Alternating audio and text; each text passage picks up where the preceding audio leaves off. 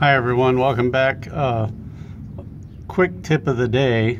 I meant to go over this with you in past videos, but I haven't yet.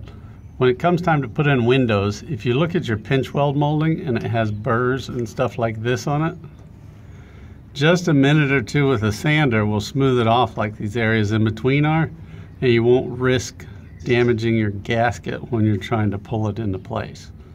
So anyway, there's a quick tip on how to get your windows to go in a little bit easier for you. You guys have a great day. Thanks for watching. If you like what you see, please subscribe. Thanks.